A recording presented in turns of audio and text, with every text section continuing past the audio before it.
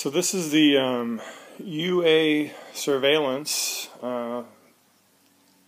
kit that I bought from TheBuildRC, and it's really pretty cool.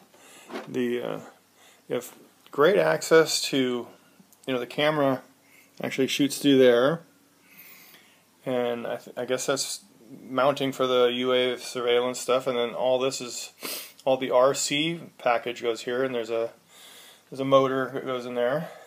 It's a huge area for mounting all that stuff and being able to work on it.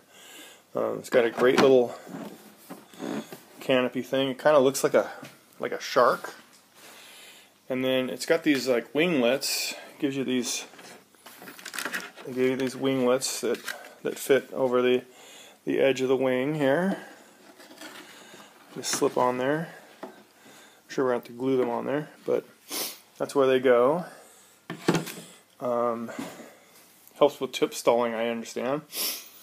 And then I opted for all the, they have this all wonderfully laid out. So here's a little camera mount that I put the camera on, and there's a, see the little servo. I bought the 3 servos that they recommended, and then this servo is going to operate this thing, which will basically not pan, but it'll operate the tilt on the camera through my RC. I'll be able to.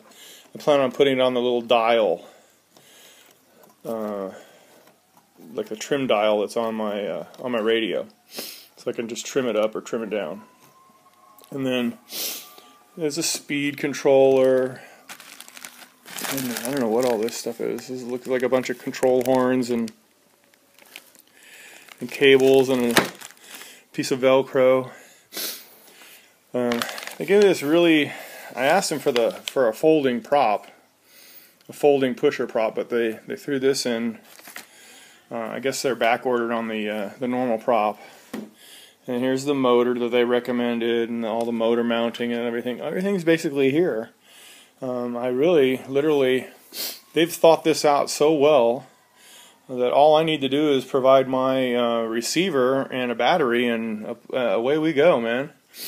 So, this is going to be my new, well, my first and only first-person view platform, and we'll see how it goes. It's kind of a cool plane.